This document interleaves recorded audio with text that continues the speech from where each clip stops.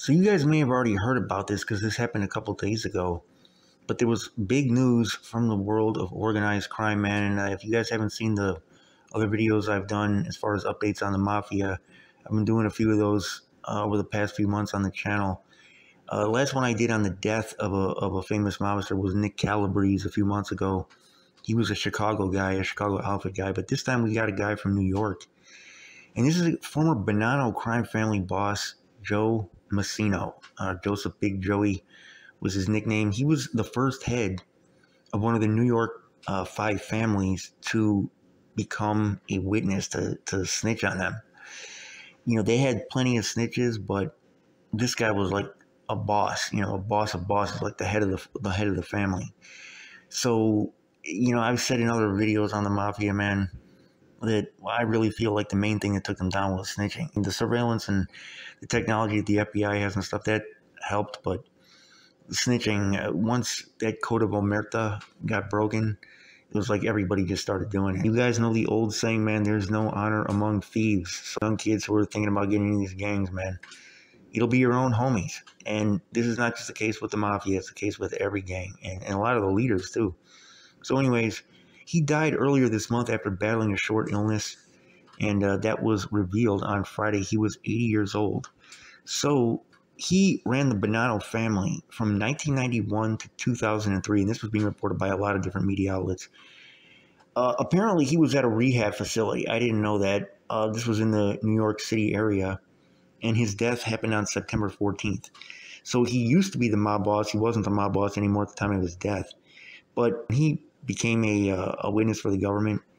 This was it was like the biggest news in organized crime, like maybe of that whole generation, because it's like the boss is turning now, and he was a federal witness. This wasn't for the state.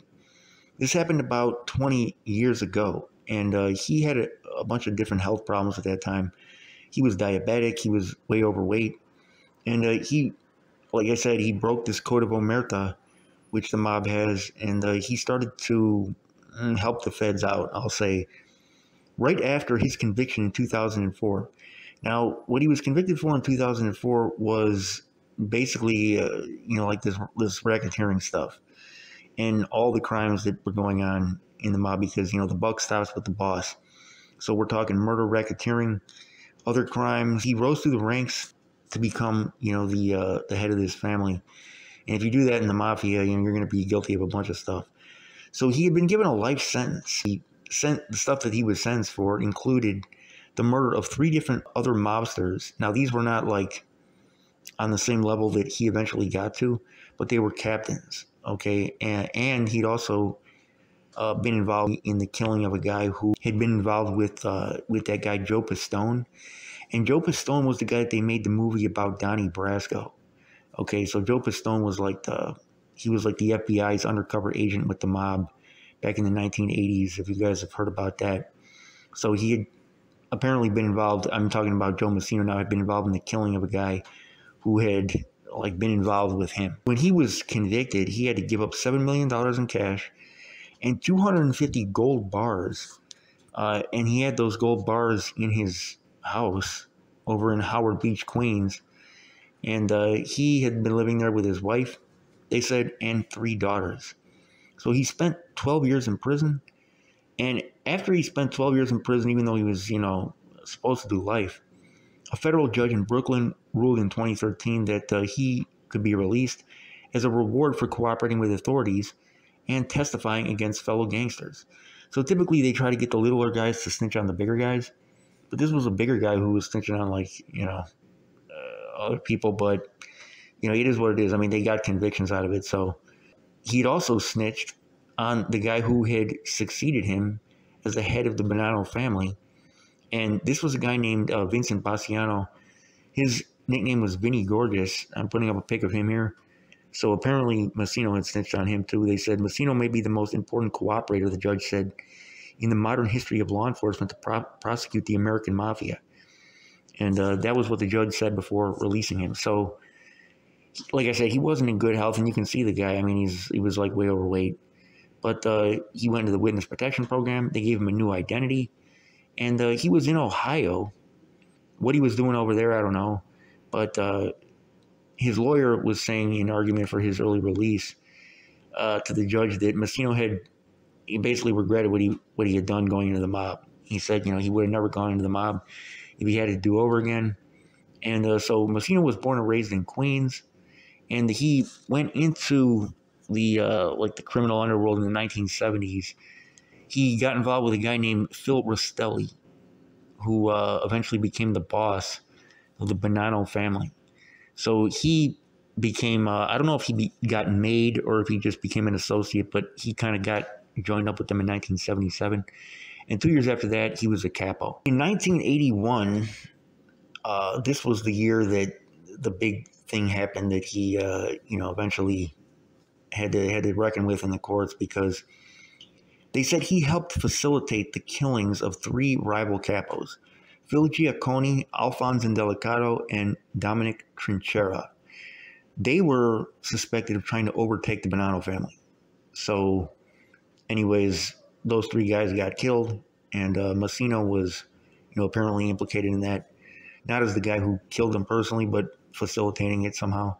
So he ended up serving time in the feds back in the 1980s. He eventually became the boss of the Bonanno family in 1991 when Rastelli died. He was the boss of the family. As you guys know about the mafia, they don't just have illegal stuff, they got a lot of legal businesses too. So in New York, Massino ran a lot of this stuff. He had a sandwich shop in Queens, he had catering companies, and he had an Italian restaurant. And the Italians, shout out to them, man, they're big, like us Greeks, into the food business. That's a big thing for them, man. Us, them, the Chinese, the Mexicans, here in Chicago on the north side, the Jamaicans, a lot of other people, man, they're our restaurant rivals, but we got to respect for them too, man, because they do their thing in the restaurant business. Eventually, succumbed to whatever health problems he had.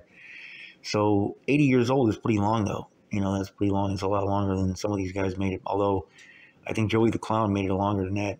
So yeah, some of these guys, they live to a ripe old age, man. But in the Code of Omerta, though, that totally wipes out, as far as like the organized crime culture, any respect or stripes or anything that they had. You know what I'm saying? Like you tell one time, and it's like you can't even call yourself, a gangster anymore from their perspective. That's like, it totally wipes that out. But see, what I see is that all the main guys now are doing this. Like a lot of the main guys are doing this, and so either they're snaking their own homies. And I'm not just talking about the mafia, I mean gangs in general. Like I see this all over the place now, man. Like in every set, there's guys that just flip. And if they're not flipping to the law, they're snaking each other in some other way. You know what I'm saying? Sleeping with their homie's girlfriend, other stuff like that. This stuff is going on in like every gang, every mafia family, like all this stuff. There's so much snake stuff going on. So, yeah, for all the kids thinking of getting involved in this stuff, man. Like I said in my video about the point when whites stopped gangbanging, a lot of the white gangbangers back in the day, they wanted to eventually make it to the level of organized crime. But, like I said, the ones that did that either ended up getting ratted on or ratting. So it was like, what was it all for? All that time in the streets for nothing. So, yeah, kids, stay in them books, man. These dudes ain't really your brothers, you know what I'm saying? Because they'll throw you under the bus when, this stuff really pops off. And I mean with the law or with the ops. So anyways, man, rest in peace to Joe Massino, though, guys. Your boy, Chicago News. I'm out.